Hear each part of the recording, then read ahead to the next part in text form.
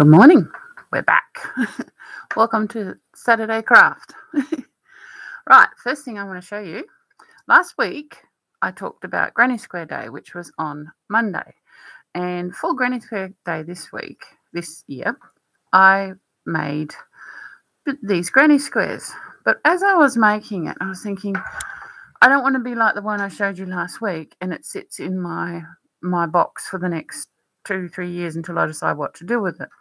So as I was making it, I decided I would make a bag with it. Now, because I decided that after I started making it, I had no pattern.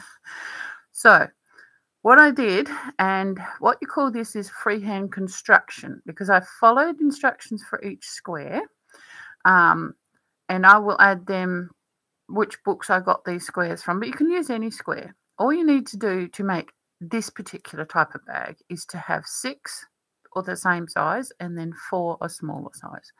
That is the only pattern I followed. But after I did that, I was thinking, well, what shape is my bag? I like rounded bottoms on bags. So I started making, this is a 40 chain, and I made, you only increase on the ends. You don't increase anywhere else. And you keep it under 10 increases. And you just keep laying it out as you do each row, making sure it's not rippling. If it's rippling a bit, less increases on the next row.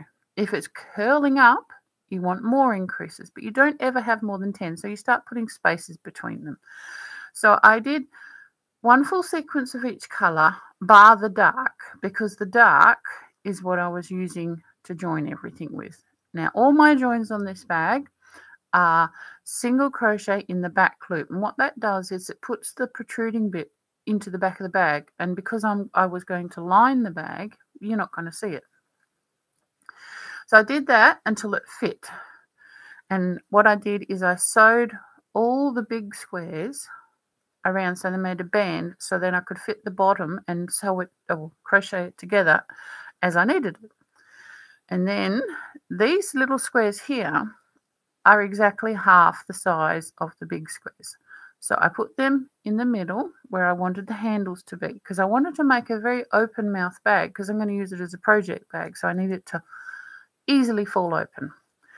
So I did that. And then you have this big gap, and these were quite, the edge was quite low. So I did a sequence all the way around the handle. Now, the handle and this top edge, they're all one piece.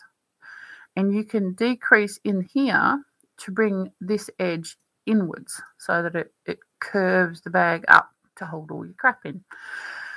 But I didn't do all the colours all the way around, because that thicker handle is a bit silly. I mean, you could do it, but not for me.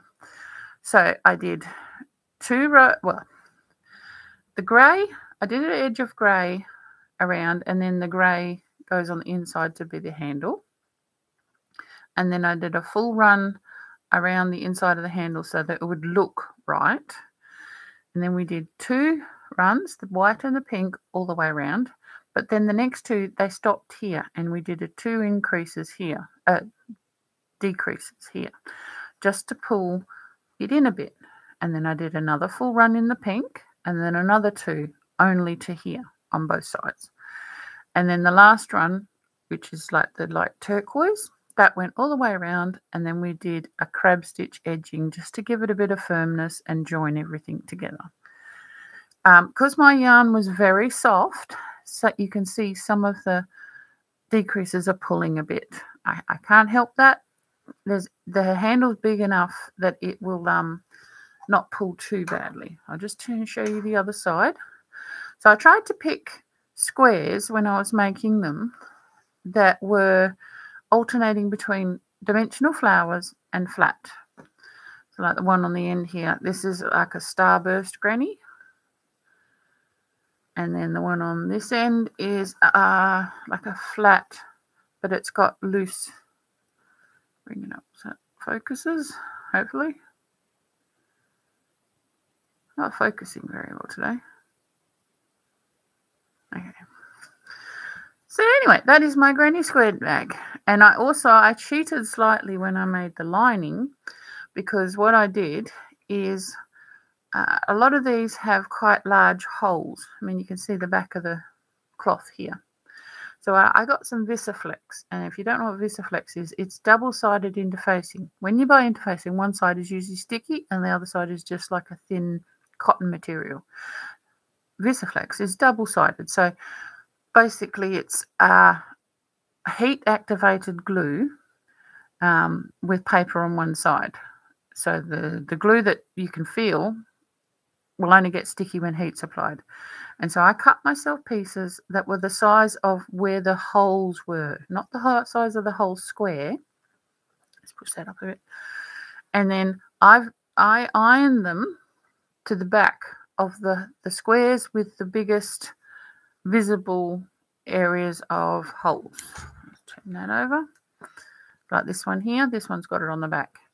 And then I pulled the paper off, and then when I made the lining, made it fit the bottom, and then pinned everything so it's nice and flat, and then take the paper off and iron the Visiflex. And then I cut myself a really thin strip of Visiflex and laid it underneath the turnover edge of the lining. Ironed that down. I didn't need to pin it to sew this in. I hand sew the top of my linings in just with a whip stitch, because you can pick half the yarn up and you won't see it from the other side. If you use a machine, it'll go all the way through, and for really soft yarn, sometimes it will cut. A sewing machine, there's too much tension in the yarn and it will cut your thread.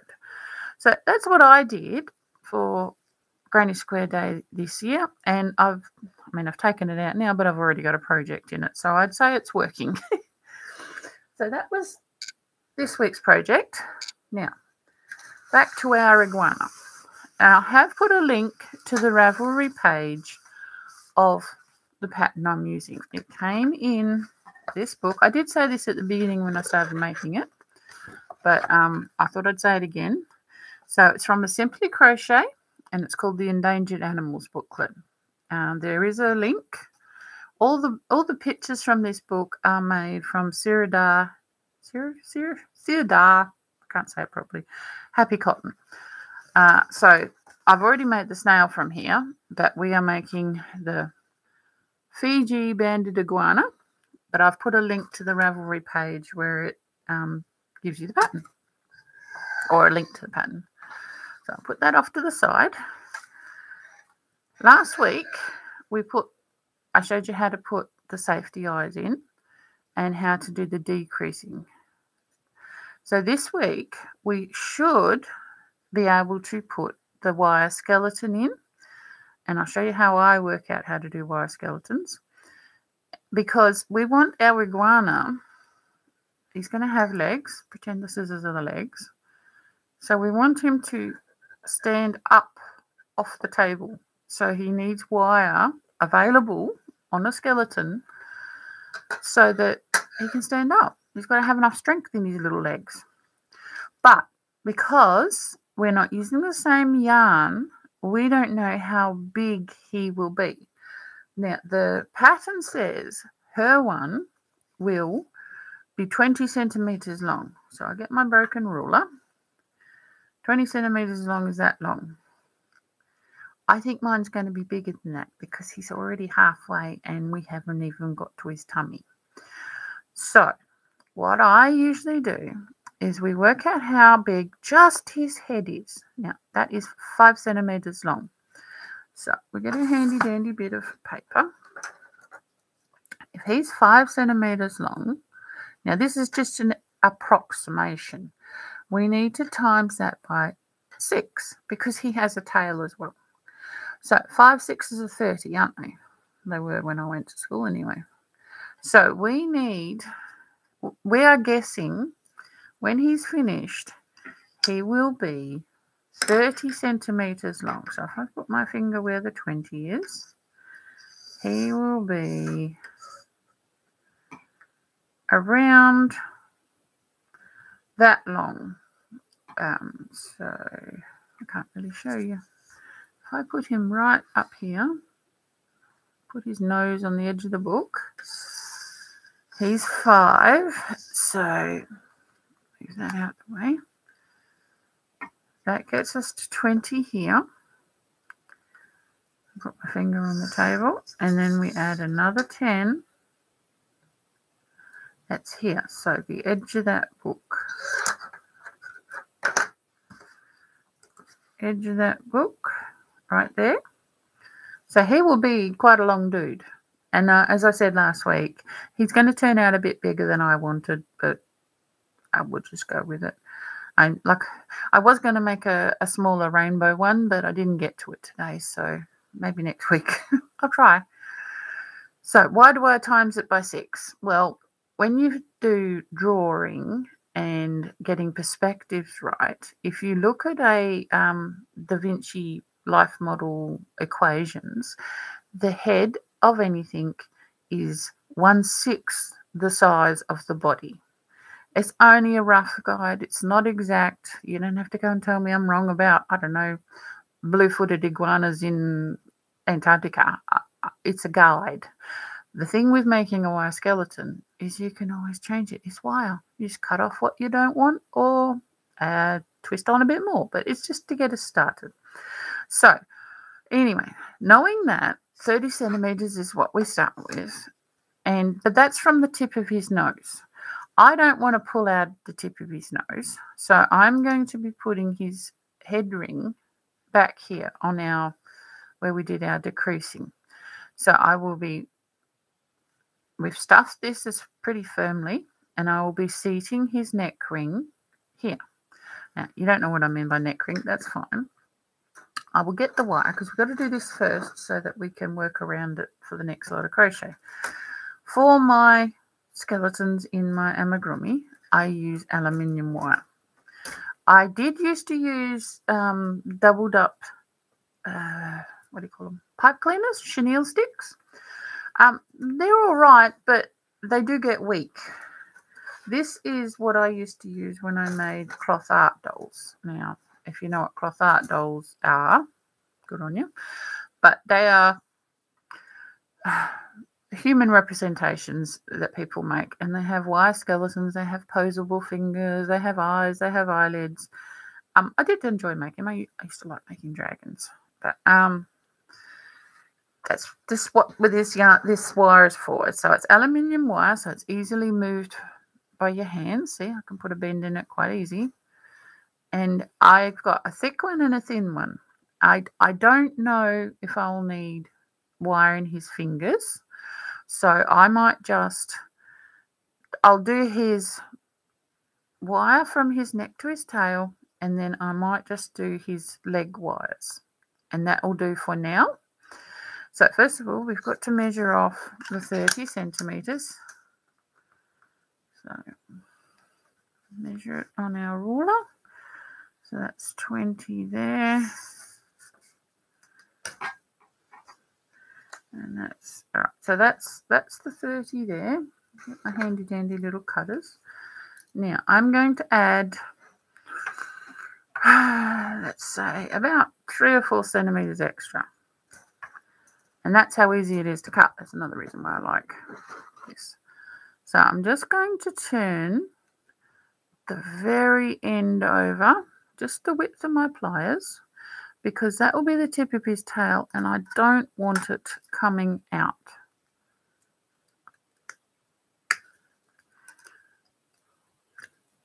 I need my pliers to open further. Let's see if we can squish that down. Yes, I know I should have gripped pliers, but the only ones I had at the moment are my jewellery ones that have the padding on them, so it's slipping a little bit. Right, so that's what you do at the end. Now, if he ends up shorter than this, I'll just cut that off and do it again closer up. But I'd rather have more than I need than less than I need. So now you're going to say, well, the whole thing's only 30 centimeters. Why did you do 30 centimeters? It's going to be too long. Well, if you remember, I said I'm not taking out the head because we've already got the eyes in. We've already packed the nose. All I'm going to do is to seat it on here.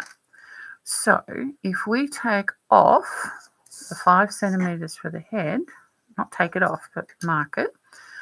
That's what we will bend around. So we bent that at the 5 centimeters, and we will make a ring with it, and that will be our neck ring. Doesn't have to be a perfect ring, it just has to be a shape so that it will press up against what's already there. So that will go in here like this, pushing down in the middle. And that will be his skeleton to hold him up. It doesn't look like much, but it'll be enough. Really, it's just to hang the legs off. Because he's not gonna pose with his neck up. I mean, he probably could, but he might be too firmly packed to do that to begin with. So we've got a curve at the end. We've got our neck ring here. So that's that part. Now we need legs. Once again, we don't know at this point in time how long his legs are.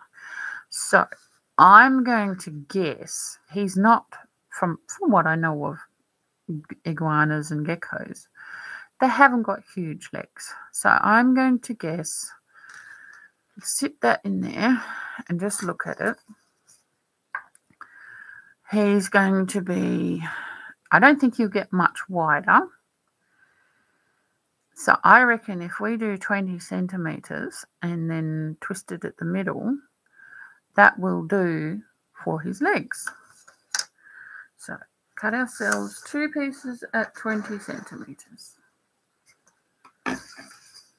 This is, all these measurements are just me working off the size of his head. So if you're the head of yours, you've got to work it out. So we need 2 of those. So we'll cut another one. Do this down here. Just cut.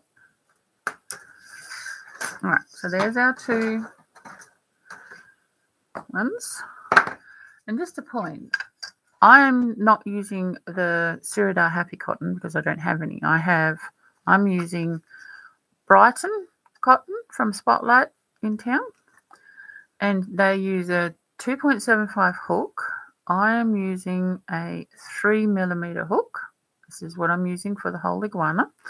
So my hook is bigger. I'm not sure how big Siridar Happy Cotton is, but what have we got? 20 grams gives you 43 meters. This is how you work out how much bigger what you're making is.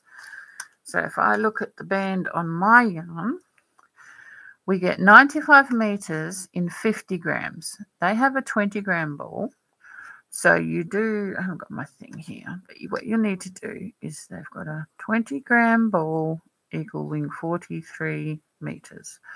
I have a 50-gram ball equaling 95 meters. So you either double their number or you halve my number. Doubling their number, 43, that becomes 86. That's for 40. So 50, it's going to be fairly close. So I'm doing it with a hook only slightly bigger than what they'd use, and yarn that's fairly similar in amount, because if going by the weights of their yarn, I'm getting the same amount of meterage, or pretty close to the same amount of meterage. I'm only approximating. I'm not sure how much exactly it is, but it's pretty close. So I'd say the difference in hook size makes a difference, but I'm happy with this one. So maybe my little one, he'll come out the size I want to. So anyway, so that's our start off skeleton. Now, this one won't stay in here until we get the bit more of the body done.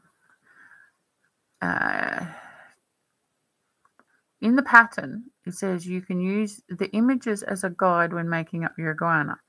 So that's telling you that just use the picture.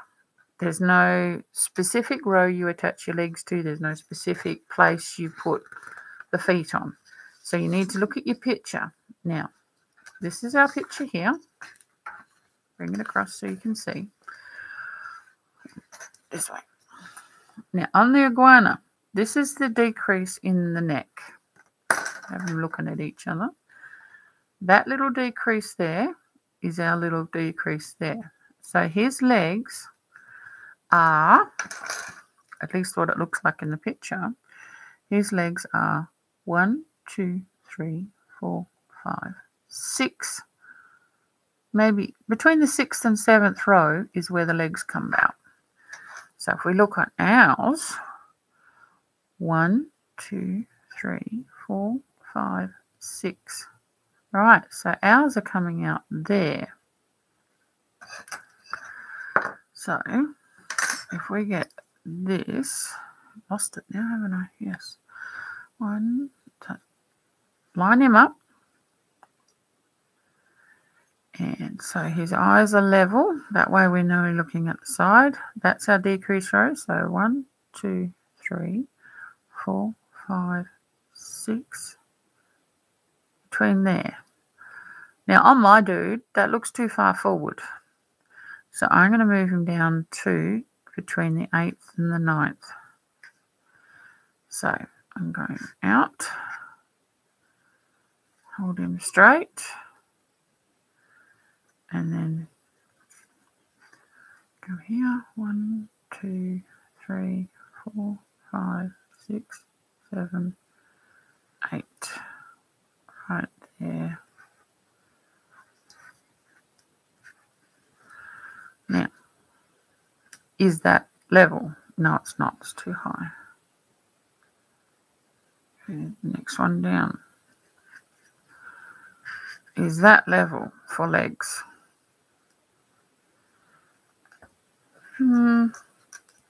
Looks all right. Yeah, I think we can do that. So that is where his first legs are going to be. Now I'm not going to attach the spine to the legs. But what I'm going to do is, as I pack it out, I'm going to put it underneath because that's going to sink down and then it's going to pull the legs forward. I don't want that. So that's just going to sit in there and it's basically going to be floating in it. So this will only come back in when I add more working to it. All right. So all I'm going to do with that now is just bend them both over and out the way. Because it's aluminium, I can do that. And we will carry on with our crochet until we get to the back legs. But if I add more stuffing, I will put this in. That way it's getting packed into the body.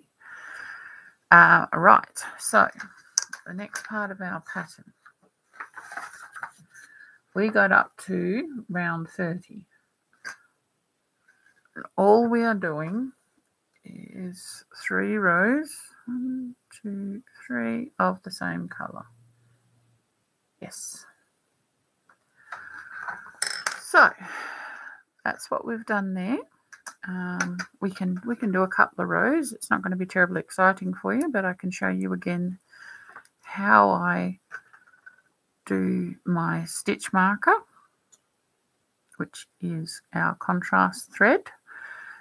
If I hold it up, you should be able to just see the different color thread going up. And at the end, or when we run out of thread, all we do is cut down here and pull it out a bit, not all the way through, and then we can keep using the same thread. So we've got to do 3 rows of it plain. Now I'll try and keep it up so you can see it. So flip that over and do the first one. And that's all it is. I am a yarn over crocheter. What that means is when I go through, the yarn goes over my hook. There is another way to do it where you go like that, and it's called a yarn under, and it does change the look of the stitch. I'll do another one so you can see it in comparison. See, we're going over the yarn and pulling it. And see how the stitch looks smaller than compared to the ones I've already done. It turns it a bit more. Either way is fine. Yarn unders are good for tapestry crochet because it gives you a smaller stitch and then you can be more defined with your edges. I do Machilla bags, Machilla Wayu bags, and I use the yarn over because it gives me a flatter finish. You know, it squares up my stitches, so when you want to see the colours, you can see them better. Everything is entirely your choice. I'm just telling you what that means if you see it on a pattern, you know, doing a yarn over, like the yarn goes over the hook to pull it under or pull it through, or a yarn under, which is just the hook going over the yarn and pulling it through. All it does is twist the stitch a little bit, that's all. I would say the yarn under also gives you a tighter stitch, which might be good if you're doing decreases. 6 of one, half a dozen of the other. So this part of the Iguana is kind of boring to watch because I'm using color changing yarn. We're not having to play around with ends and hide ends and work over ends, so that's why I did it.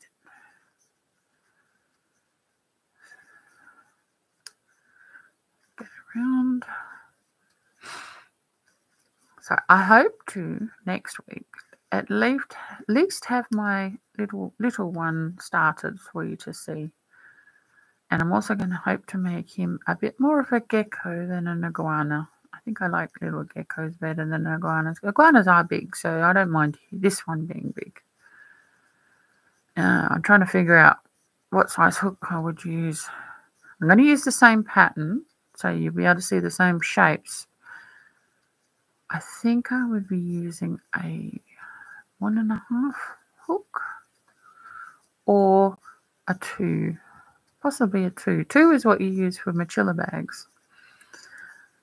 If you're using the traditional thickness of yarn, that is, a size 2 hook. Alright, I'm not going to show you 3 rows of the same thing because that would be incredibly boring. So we will just get to the end of this row. And we've already gone past it. Damn it. Because it's on the inside, I didn't see it. Here we are. So that was the row. Good thing I checked. Pull that through. And I usually like to do the first one afterward before I put my stitch marker on. That way it's locked in place. So I'm not going to do what make you watch me do rows and rows of the plain same stitch. So what we've done now, we've put our first front legs wire in. It has got a curve in it, so until I know how long the legs are, I'm just going to leave it as it is. I can always put a bend at the end and use the thinner wire and make him toes. As I said, I don't know what the foot looks like yet, so I'll hold off doing that. You might get a little bit of stuffing coming out. That's why you can just pull it back in. It doesn't matter because when you sew the leg on, it's going to make it's like an edge around. You won't see the wire. It'll be higher than the wire. And you'll stuff that in as well to shape it. And as you can see, we did a little decrease row here and it's pulled in. So that was definitely his shoulders. So we have got the wire in the right place. So from here on, we're just making the belly and then we'll put the wire across for the legs. As I add more, I will put his spine in. I may join the back legs to the spine wire, but I'm not going to join the front legs because what I'll have is I'll have that underneath pulling it up, and the stitching itself when you add the leg on will pull it up as well. You want to do as little as possible. His legs won't twist around off because when you sew them on, you'll sew them in the downward position. You'll sew around the top edge of them. and underneath, but mainly around the top edge will stop them flicking around, so you won't have to worry about that. So I think that's all I'll do today. It's not a huge amount, but we're at the boring middle bit. There's not a lot exciting to do. This is just shaping a belly, so it's basically a tube. He'll probably come down a little bit here, come out a little bit there, and then come back again for the bump of his back legs. So I think that'll do today. I don't know of any other things I had to say. I'll see you again next Saturday, and I might even have some yarn next Saturday to show you. Might get a wool famous up, and so you can have a look at that. So I will stop there, get the right part, and see you next week.